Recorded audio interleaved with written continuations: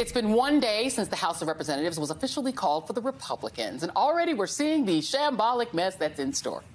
In their efforts to retake the House, you heard Republicans beating the drums about crime, inflation, and gas prices. And you'd think that they'd address at least one of those things as their first order of business. But oh no, with the MAGA inmates running the asylum, we are seeing what the next 2 years in the House will be about. Here are the incoming chairs of the Oversight and Judiciary Committees. I want to be clear.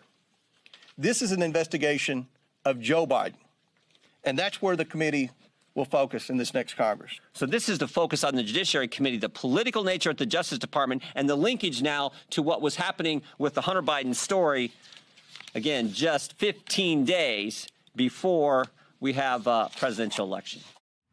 Yes. Forget all those issues that we told you about that actually impact Americans' daily lives. Hunter Biden's laptop is paramount.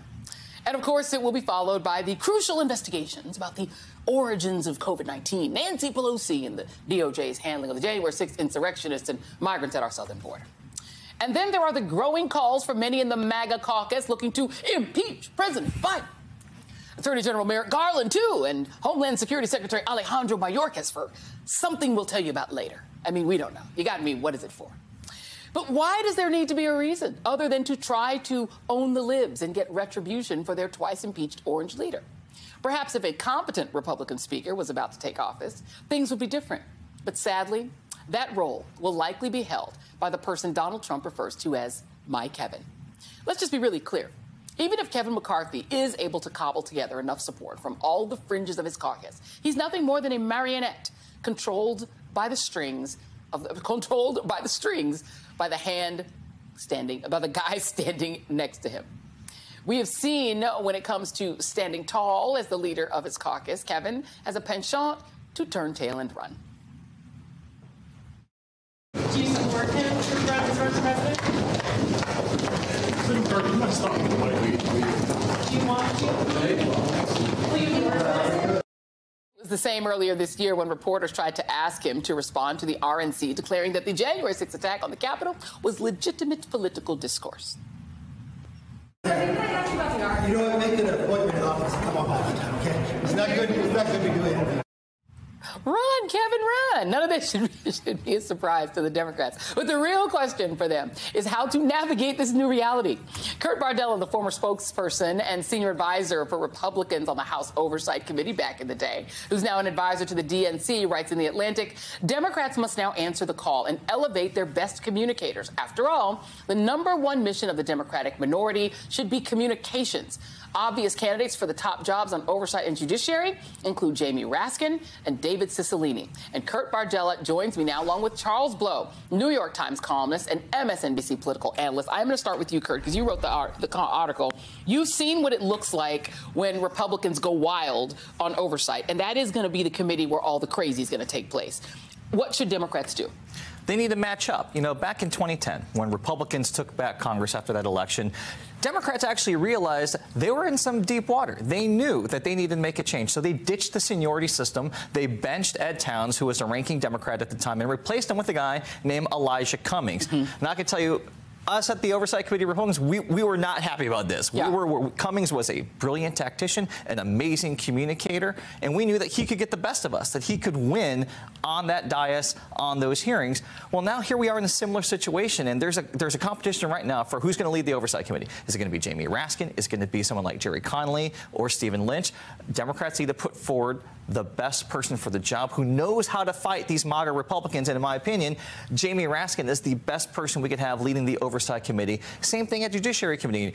And nothing against Jerry Nadler, who's led the committee very well for a long time. But I think this is the time where we need to reset. Someone like David Cicilline, a fighter, a brawler, someone who knows that we are going to be in a street fight against the Jim Jordans, against the Comers, against the Marjorie Taylor Greens, who's angling to get on the Oversight Committee. We know Kevin McCarthy cannot control these people. Yeah. We know, as Oscar Wilde once said, when the gods wish to punish us, they answer our prayers. Well, Kevin's about to find out what that's like. He's going to be living in hell. If he ain't drinking now, he's going to be drinking. Charles, let me get you in here, because let me just show you a collage. This is the House Republican. This is their official their official Twitter account, which we know Twitter is at this point an anemic sort of, dying monster. But they tweeted this: Hunter Biden's laptop is real. Joe Biden is the big guy. The Biden crime family must be investigated as a matter of national security. Like, they're freaking out. The vast majority of Americans couldn't pick Hunter Biden out of a lineup. They don't care about him. He's in a lot of ways, he's a tragic figure. I mean, this is someone who had dealing with addiction and was dealing with a lot of personal issues. If anything, what you know about him makes you feel bad for him. And they've decided to turn him into their new Hillary Clinton, right? Their obsession. We had this conversation, just among the team earlier. Give us some advice, Charles Blow. You're an intellectual giant of the journalistic world. How should we deal with this? Because part of me wants to ignore it. Part of me wants to laugh at it. I'm in between those two. What do you think we as the media should be doing with all these ridiculous investigations to come? Well, I'm going to stay on the politicians first before we get to the media. Okay. I actually believe that the best strategy here is to stay on policy and to let them put on a show and to tell Americans constantly that it's a show. It is very hard for them to make the case that Hunter Biden did something wrong and benefited from the family name, when in every one of the Trumps did exactly that. So it doesn't help them in their argument as much as it would someone who was not running against Donald Trump, and that seems like it's going to be the matchup in 2024. And all of this is theatrics and blowing of smoke and fishing to try to damage Joe Biden for 2024. That's what the entire exercise is about. So I don't think it works as well. They could have had, if they were going to stick on the crime and inflation numbers and stick more to what Trump, did in 2016, which is demonize people, right?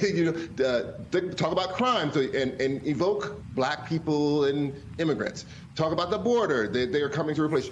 That actually was a more effective strategy. And with the new leadership that's coming in the House, they would have people to point to. This is just devil's advocate. It's not what I would want to do, but that actually works for that base. This thing, of trying to make this person, Hunter Biden, into some giant boogeyman in charge of a giant conspiracy to get all the money from all the foreign leaders and foreign companies, it just doesn't land. It doesn't have a victim in the same way that Benghazi had real victims. And even if Hillary Clinton wasn't responsible for it, you could have a family come forward and say, I'm hurting and I want more answers. And that helps to propel that narrative. They don't have that here. So it just becomes a very hard sell to the American people, I believe. Yeah, and the only person who was hurt by the Benghazi hearings was Kevin McCarthy. He got chased out of his first attempt to become speaker because he blabbed that the whole purpose, he gave away the whole thing like a Scooby-Doo villain and said, this Benghazi thing is going to destroy Hillary Clinton. She won't be able to run for president. Everybody was like, you're too stupid to be speaker. Go away.